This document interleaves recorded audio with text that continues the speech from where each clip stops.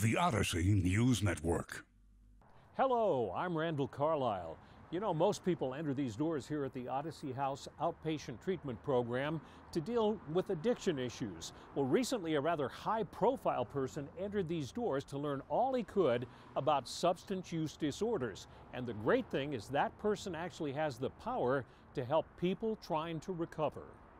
I think it's pretty clear there's not a family or a person in this country that isn't touched by addiction one way or another.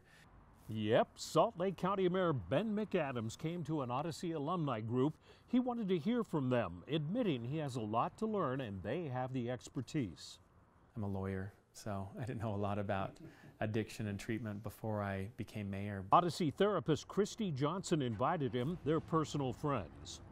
The mayor says the old method of putting addicts behind bars is not the answer, and he's always looking for a better solution. Salt Lake County runs the jail, we pay for the jail, we run homeless services and behavioral health services, and I just say there's got to be a better way to do things than the way we've done it for forever, and we're trying to figure that out. And I'd actually love your thoughts on and perspectives on how we're doing, where we're falling short. I'm sure there are a lot of places where we're not doing as well as we could. Recovering addict Katie Covio told the mayor that there needs to be more transitional housing for people leaving treatment. I know that was big for me, was knowing that, okay, I'm leaving inpatient treatment, but I'm still with Odyssey, I'm still living in their transitional housing, and I still have that support. I'm impressed. You guys are all on your own 2 feet, you know, managing the stresses of life like anybody, probably more stress than most people, but you manage, and that's impressive. But I think you got to help people. It's kind of like you got to take off the training wheels slowly as people learn to take care of themselves, and I think that's an area where we still are kind of falling short. That having the treatment is necessary, but then what? So I agree with you on transitional housing.